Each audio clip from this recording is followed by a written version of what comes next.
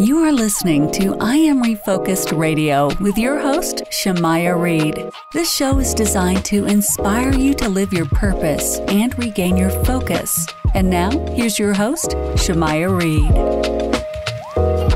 Hey, welcome to I Am Refocused Radio. We are here once again. And today we have another special guest. We're going to be talking to a music artist.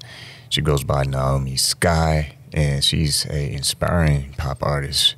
And we're going to learn all about her story today. So first and foremost, welcome Naomi to the show. And how you doing? Thank you so much for having me. I'm so excited to be here, and I'm doing good tonight. We had a little rain where I was, so just had a nice day inside, being a little productive and creating some music. So it was a nice rainy day. And we're going to learn a little bit about not just your music, but also about your story and how you are doing great things in the music industry as an artist. And your music is all about making that connection and also about faith and love. So we're going to learn about that.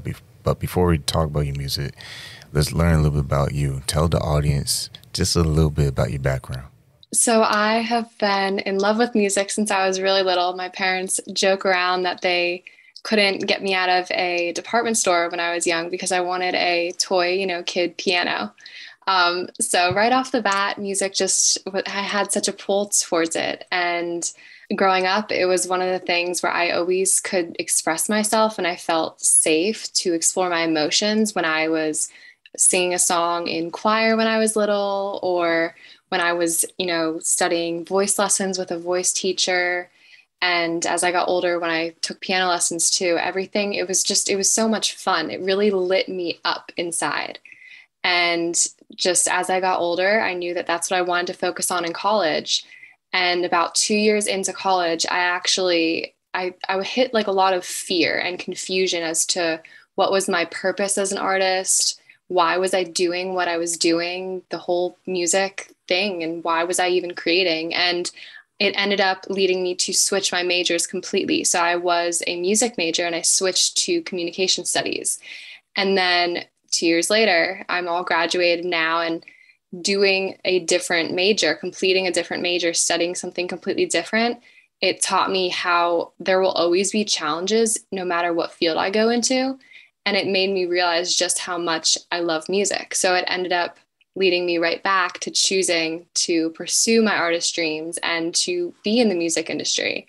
And I think I needed that challenge of trying something different to really figure out what and why my heart was so into music.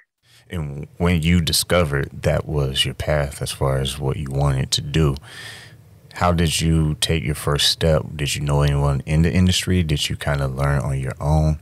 How did all that come together for you? So I feel really grateful because I met two of my mentors in college at the music program that I was in.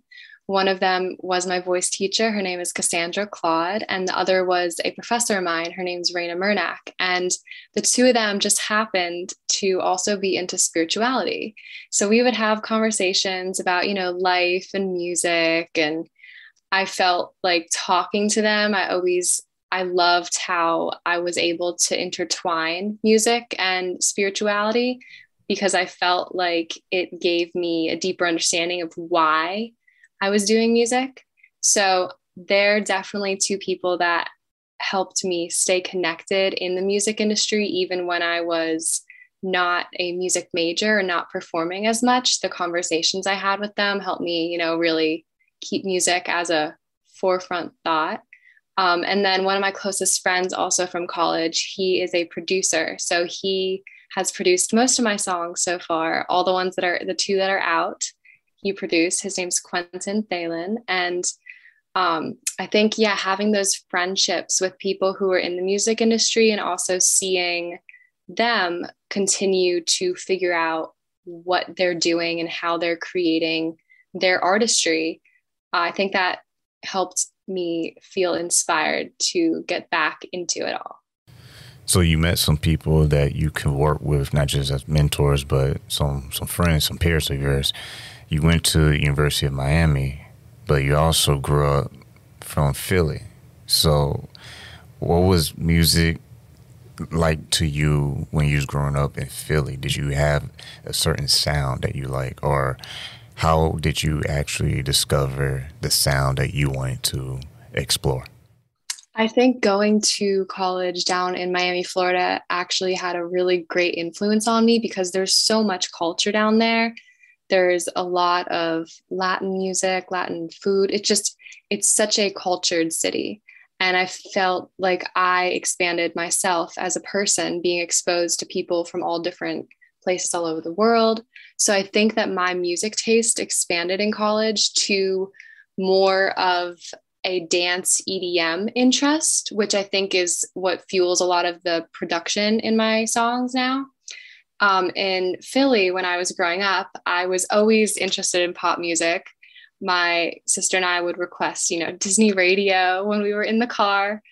And my dad and my mom both have great musical influences or great musical tastes, I should say.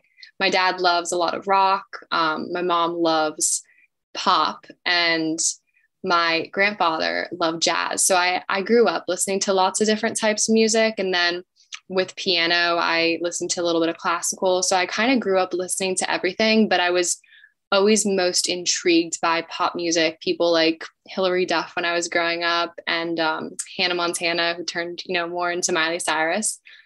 But I think the songwriting, the lyrics was what really intrigued me because it felt like they were not just uplifting, but also encouraging people to explore different elements or just release their emotions. I feel like the emotions that, lyrics can emit, there's so many options.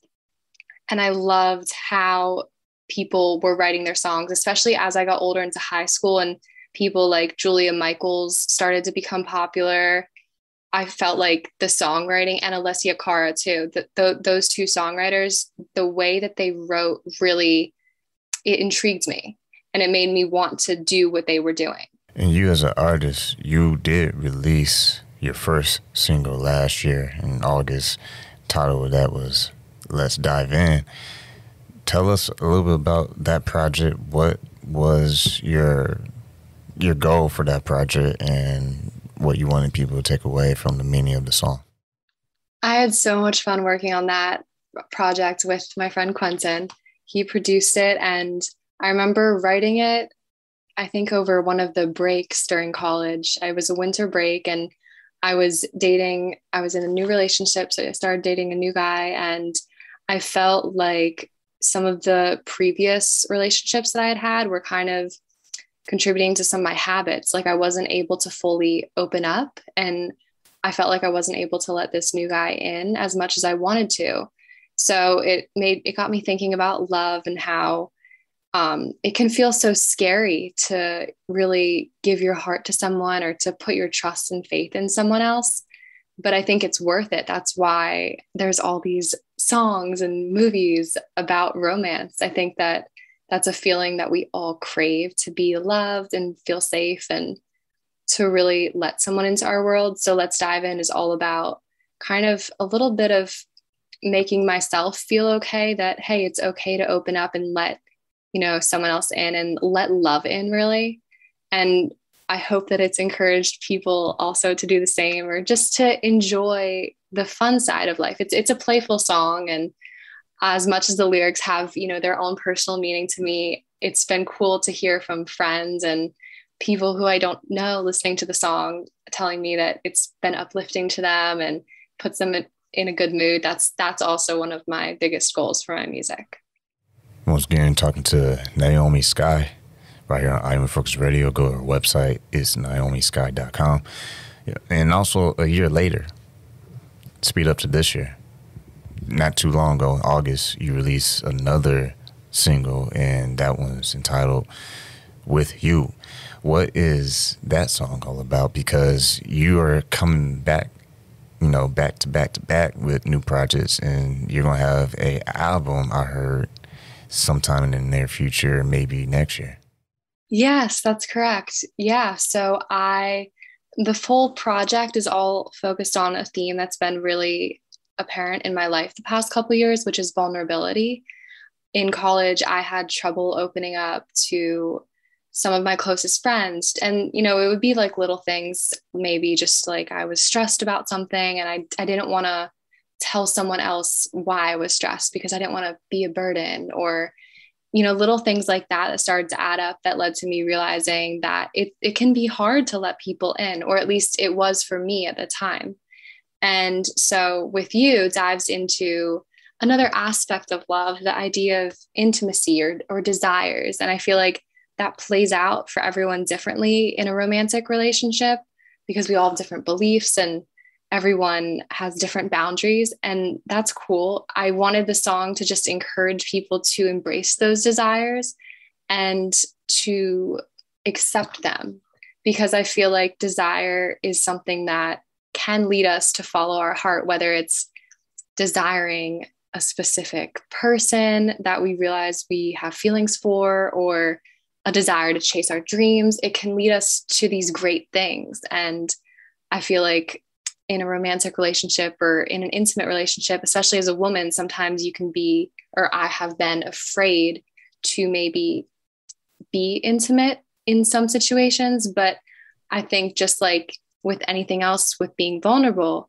you're taking a risk, but it can turn out to be, a great experience or a great thing if, the person that you're choosing to be with is also a great person.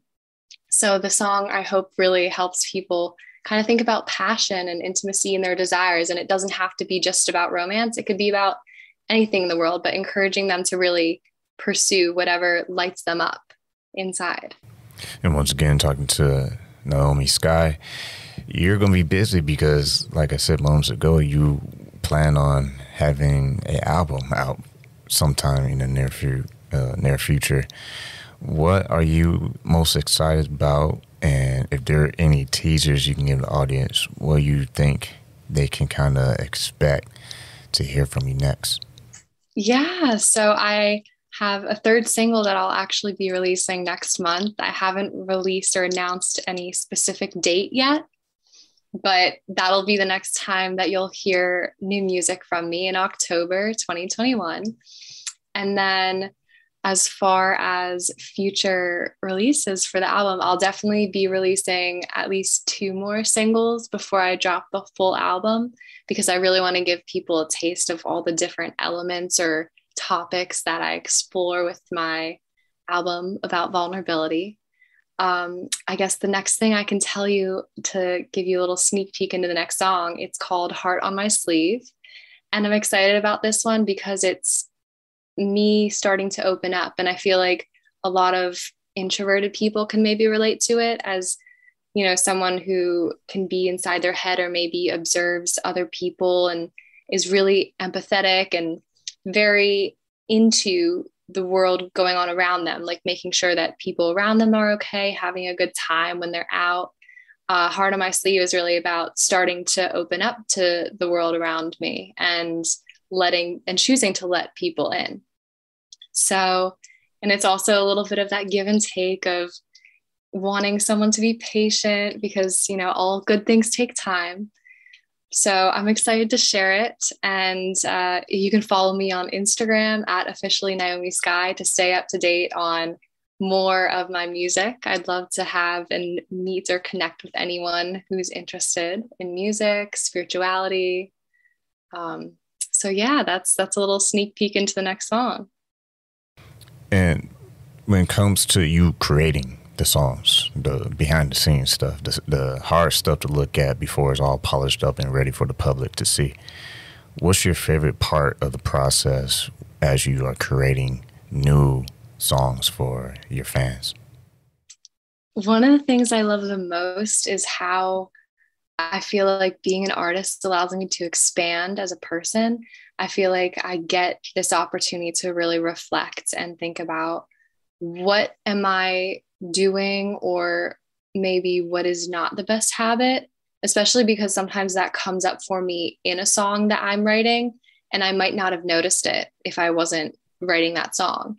So I feel like being able to reflect and get introspective and try and be a better human is one of my favorite things about making art. And then something that might even top that is really just being able to connect with the people I'm working with. Like, I am so grateful for the friendship I have with my producer, Quentin, and the friendships I have with my two mentors who are older than me, but now they feel like family. I feel like that connection that music brings, it's such a pure connection, and there's just nothing like it, because you're letting people see your soul, you're showing your soul, you're sharing it, you're sharing your heart with the world. And I think music is such a gift that we get to give it to others and share it with others, but it gives back to us in that way too. You mentioned earlier in the interview that your grandfather was into jazz music. Was there anything that he showed you or told you that kind of impacted your music career? Yeah, definitely. I've always been really close to my family, and my grandfather passed away when I was 8. And he was such a laid back person, such a very relaxed person, but also a very smart person. He was a doctor, and music was one of the ways that he would relax. And I think watching him enjoy listening to a really great jazz song, or him talking to my dad about it, my dad kind of telling me stories about the conversations he had with my grandfather, I think those are some of the things that have really rubbed off on me when it comes to music, because it's such a great tool to be able to sometimes get into a more relaxed space that we might not be able to access on our own every day with the stresses of life. So I try to incorporate elements in some of my songs as well that make people feel at peace, either with what they're feeling, or just let people relax and enjoy the music, whether it's dancing to something more upbeat or, kind of swaying to a ballad. So that, I guess, that relaxation element is something that he really taught me about through his love of jazz music. And going back to the University of Miami, you major in mass communications. Was that something that you always wanted to do, or was that something you just did? What was your intention on majoring in mass communications? With that, I always loved connecting with people, and I loved being able to both, yes, talk and share my stories, but one of the things that I've always loved is listening. And I've always thought it's interesting, because I've noticed growing up and, connecting with friends and teachers over the years, how much people love to talk if you give them the opportunity, because not enough people listen, really. So that wasn't something, communication was something I was always, I think, interested in the back of my mind, but it wasn't necessarily something that I went to college like knowing that I wanted to do, because I went to college majoring in music at first. So the switch to communication happened because I had a couple really cool classes. They were electives. And one was the power of dialogue, and another was all about conflict management. And between those two classes, I thought, whoa, this is really cool. I mean, these are skills that we can utilize every day, no matter what we're doing, because communication, that's how we all relate. And I kind of nerded out about it, I guess, in college. And that's part of also what made me switch my major. But I'm really grateful that I ended up majoring in mass communications, because I think it's given me a better perspective on lots of things like conflict, and how that can be a good thing. It doesn't necessarily mean that, something's going horribly wrong. It can be an opportunity to dive deeper into different people's perspectives. It made me look at the world differently in my communication classes. So I'm very grateful that I majored in it. And I did end up minoring in music as well. So I did get a little bit of credit for those classes that I took at the beginning of college. But yeah, both of my major and my minor from my college education really, I feel like, fulfilled me in ways that I might not have expected. And you mentioned was it a course, conflict management? I find that very interesting. Was that actual course of like a class where that was the whole class? It was all about that? Yeah. So that class, that was one of my favorite classes that I took, and it was called conflict management. And it was all about how we used, the teacher that taught us, she used specific movies and TV shows, maybe like a 5-minute clip. and we would watch people in a conflict and we would dissect, what were they arguing about? And based on whatever else we saw in the clip, was there an underlying issue that was really affecting the conflict? And did each person know what the underlying issue was? It's really interesting because conflict, I never realized how many layers there can be to a conflict until I took this class. And it really changed my mind, because growing up, I thought conflict was a really bad thing because, as a child, I don't think you ever like to hear anyone argue or anything like that. But I think now conflict is not a bad thing. It actually can show that you care when you stand up for what you believe in, whether it's disagreeing with a friend on something like politics or even a creative disagreement, like with music, wanting the song to go one way versus another. The conflict can be a great opportunity to really delve into, well, why, what is the reasoning for wanting the song to go this way versus that way? And it can really tell people more about you if you're open to talking about it and diving into it. Sounds like there's many strategies that y'all discovered through that class. That sounds really interesting. Now, I like how you tie that to music. I was going to ask you, do you use a lot of things that you learn with your mass communications inside your music day-to-day tasks? Yes. So I think, without me even meaning to, in what I just said, that kind of shows how my communication classes, I think, have really played into my creativity. The song Let's Dive In is all about diving into something new, right? So I think my communication classes, they definitely serve me in, if I run across a problem with someone I'm working with, I definitely handle it differently than I would have if I hadn't taken some of the classes I had. I feel like I have more tactics to try and understanding the other person's perspective, as opposed to maybe just wanting it to be my way, which I think is a great tool for anything, whether you're in music or any career. And yeah, I feel like just the other ways that I use things that I learned from my communication classes would be listening and how I'm listening. I think the questions I also ask are more focused and they're more helpful to me to gain insight into, if there's a disagreement with the way a song wants to go, well, why is the other person really interested in this? So I think that overall, the questions that I ask and the strategies that I've been taught in school really do help me in understanding other people and where they're coming from with music and everything in my life, my personal relationships, my family, my friends, everything. So I definitely recommend, if anyone is confused out there and wants to do music and communicate and doesn't know, how to work that into a job, if you major in communication, it can definitely help you for sure in college. And once again, talking to Naomi Sky. You gotta check out her music. Go to her website. It's naomisky.com. And before we wrap this up on Refocus Radio, I hear a lot of just critical thinking, a lot of skill sets, a lot of building blocks, a lot of strategies, if you will. And you as an artist, just a creative mind, when you have your goals in front of you, before we let you go, what are some of your strategies that you personally use when you are trying to achieve your goals, whether they are short-term or long-term?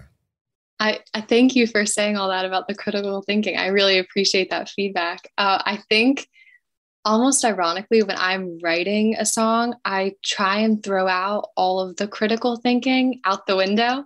And a lot of my lyrics come from just like train of thought, kind of like subconscious stream of thought. So I really let myself just write whatever. And then I'll come back and use those critical thinking skills and maybe bounce the ideas off my producer or a friend and see if what I wrote makes sense. Because I think sometimes having that feedback from another person can be really helpful, especially when I'm writing a song on my own.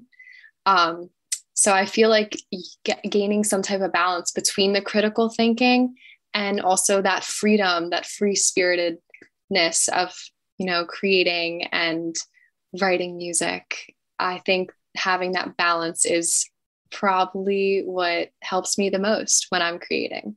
And one more thing before I wrap this up. How did you come up with your artist name, Naomi Sky? I love that question. So my dad actually helped me come up with the name. We were trying to, just spitball ideas out there. And I am half Jewish. So my Naomi is my Hebrew name. And he was kind of joking around because I told him I wanted, something that sounded kind of almost ethereal or a little fantastical, like dreamy.